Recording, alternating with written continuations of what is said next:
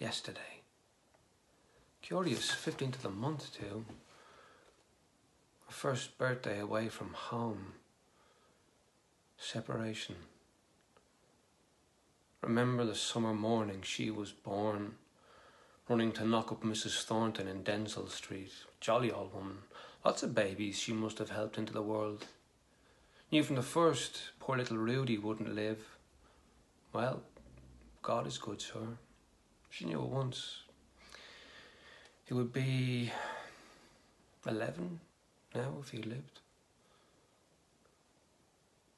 His vacant face stared pitying at the postscript. Excuse bad writing, hurry, piano downstairs. Coming out of her shell. Row with her in the XL cafe about the bracelet.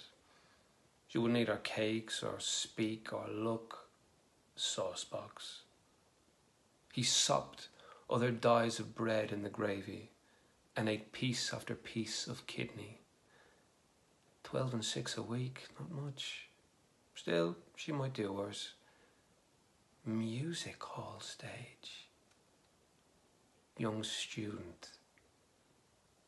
He drank a draught of cooler tea to wash down his meal. Then he read the letter again. Twice. Oh well, she knows how to mind herself. But if not, no, nothing has happened. Of course it might.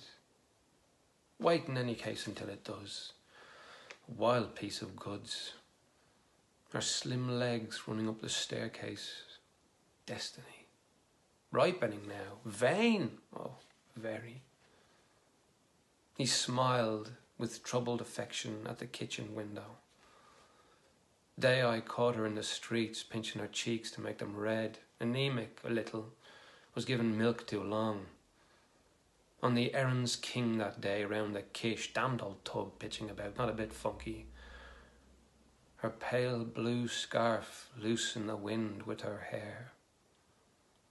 All dimpled cheeks and curls, your head it simply swirls. Seaside girls, torn envelope, hands stuck in his trousers pockets. Jarvey off for the day singing. Friend of the family. Swirls, he says. Pier with lamps. Summer evening. Band.